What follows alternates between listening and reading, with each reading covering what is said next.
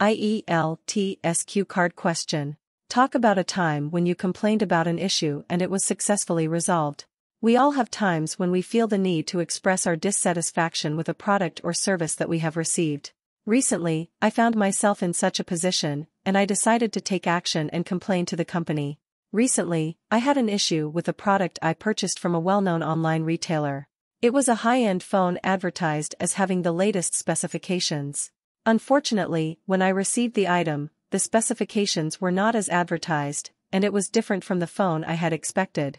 To resolve the issue, I contacted the customer service team at the online retailer. I explained the situation to them and asked for a resolution. The customer service team was very helpful and listened to my complaint carefully before offering a solution.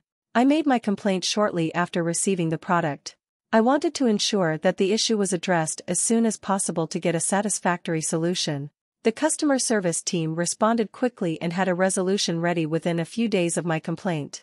The customer service team offered me a full refund for the product and an apology for the inconvenience.